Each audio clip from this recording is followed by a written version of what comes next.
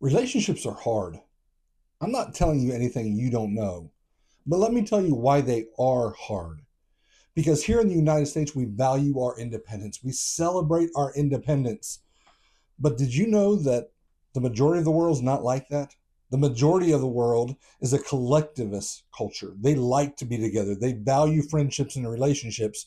Whereas in the United States, we are the most individualistic culture in the world.